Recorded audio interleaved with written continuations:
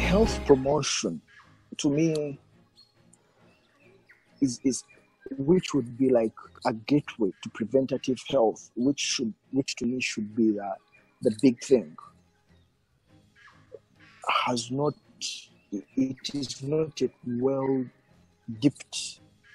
in societies where we come from, and because people talking about health, people quickly think of preventative over curable mechanisms and options and strategies, and forget the preventative bit. And why the reason why people forget the preventative bit or bring it in late is because there has not been